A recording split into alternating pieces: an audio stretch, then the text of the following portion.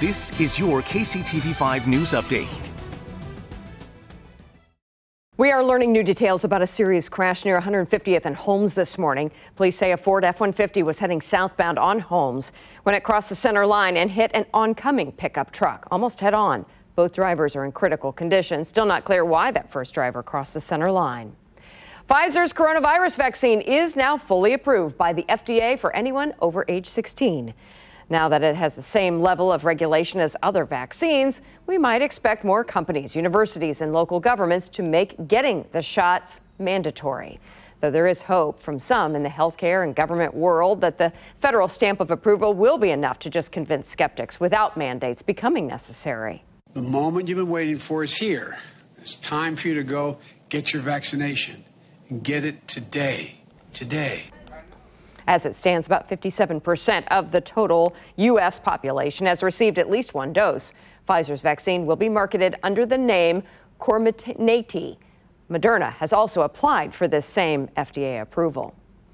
Analysts say hospitalizing unvaccinated people is costing the U.S. health system billions. A Kaiser Foundation report found the average cost of a COVID hospitalization is $20 grand. The foundation also looked at government data and found that 113,000 hospitalizations could have been prevented in June and July. That means more than $2 billion could have been saved during those 2 months if those people had been vaccinated. The foundation says these figures are likely an understatement of the entire burden on the healthcare system. Well, good evening, everyone, and get ready for a hot work week ahead of us. This evening will certainly be all of that. Temperatures still in the 80s past midnight, just briefly dipping down into the mid-70s by Tuesday morning. But the daytime high races back into the upper 90s with heat index values between 105 and 110 degrees. Because of that, heat advisories continue. In fact, it'll continue all the way through 8 p.m. Thursday.